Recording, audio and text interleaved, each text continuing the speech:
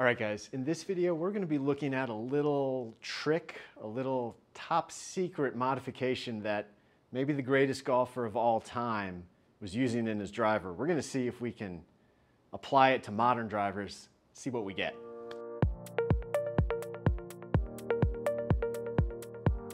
Hi everyone, welcome back to the channel. Hope you're having a wonderful day. I'm AJ here in the Elite Fit Golf studio, and I've got a special guest with us today.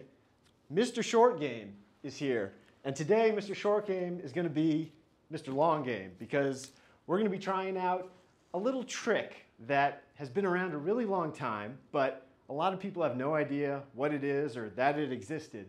And we're going to see if we can maybe get you some more distance. That'd be awesome. Yeah, that'd be love good. that. All right. So we're going to do a couple things here.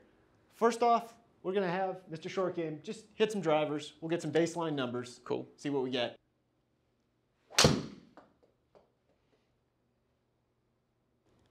Okay, not bad.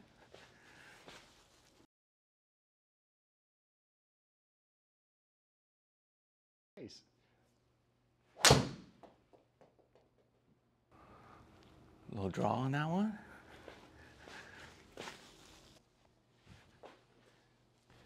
Ooh, that's going to be hard to beat.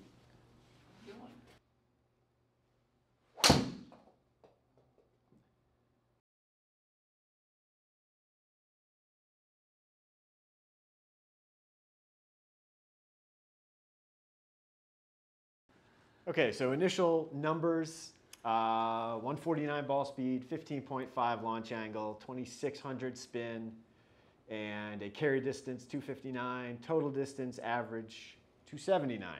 So it's a pretty good start. About average, yeah. Okay, all right. All right, so here is the secret. So we got these little weights. See these? We got 25, got 16, we got, well, this is another 25, but there's also 40. These just go down inside the shaft on the butt end of the club. And this is what Jack Nicklaus was doing a long time ago. Not with these. He had a piece of wood that was hollowed out and they poured lead in there, and that's how he counterweighted it. But adding weight to the grip end of the club, now that's going to make the swing weight much lighter, right? It's going to have a lower swing weight number, but it's going to make the overall club heavier. Now what that ends up doing, well, it's hard to say because sometimes you'd think, well, you know, extra weight, it's going to slow you down. It's not always the case though. So we're going to try with a couple different weights. We'll go start off with 25, and then maybe we'll go all the way to 40 or 50, see what happens. Cool. And see what we get. See what kind of distance, see what kind of speed Mr. Shortgame can get with a little heavier butt weight. All right, so we just put 25 grams into the butt end of this club. So the overall club is now 25 grams heavier, but the swing weight is 6 points lighter. So before it was D5, and now it's basically C9. Wow. We'll see what happens. Okay.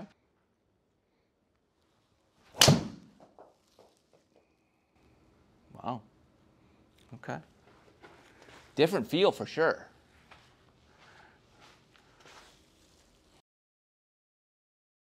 Now this, it's interesting, the swing speed, there was 104. It felt like I was just doing the smooth version.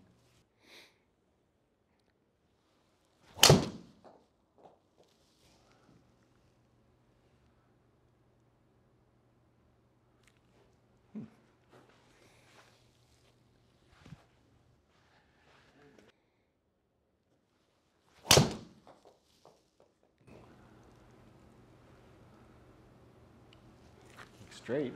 Pretty straight.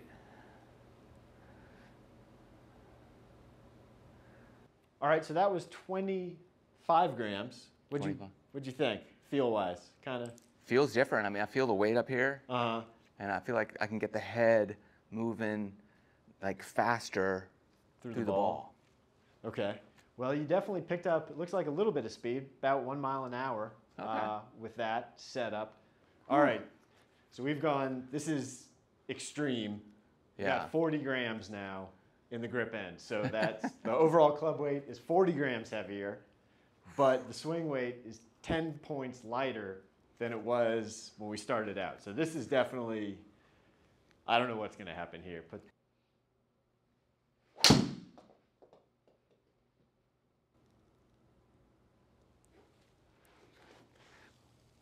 it's got a different sound to it. Yeah, it does have For sure.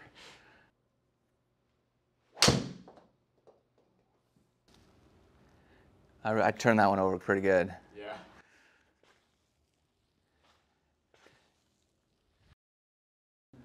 .302, that one. Wow. It's on the line. As straight as I can hit it.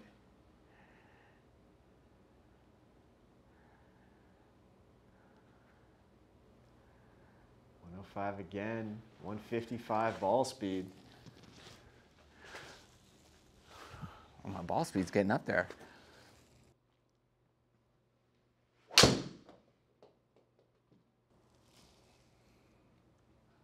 little push. A little bit. Do you feel like you're No, I don't. doing anything different, or feel No. like you have to think of something different when you're swinging in No. that extra handle weight? No, they just. And I'm not even really trying to swing faster. I think the club head's just getting ahead, like getting there quicker.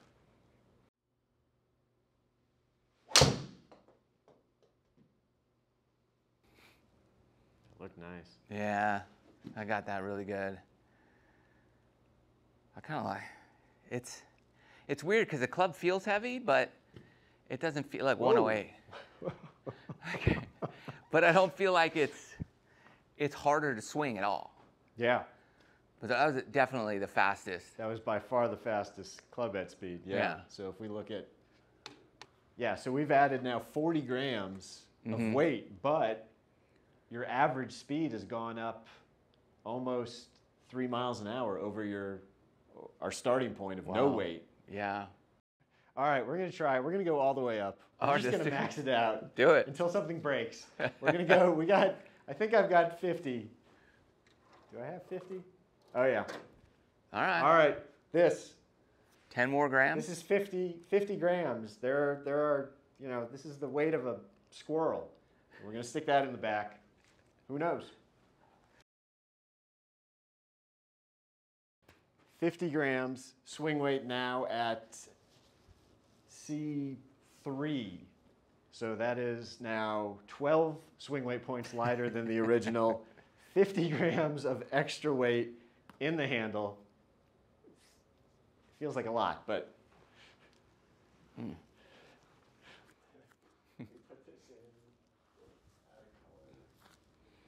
Wow. I feel like I'm gonna bat next.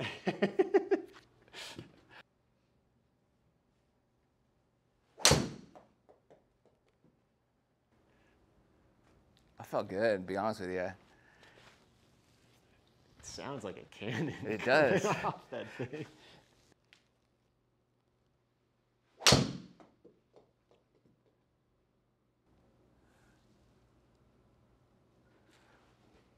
Look nice. You get to 3? Oh, No? 299. 299. All right, 108. 108.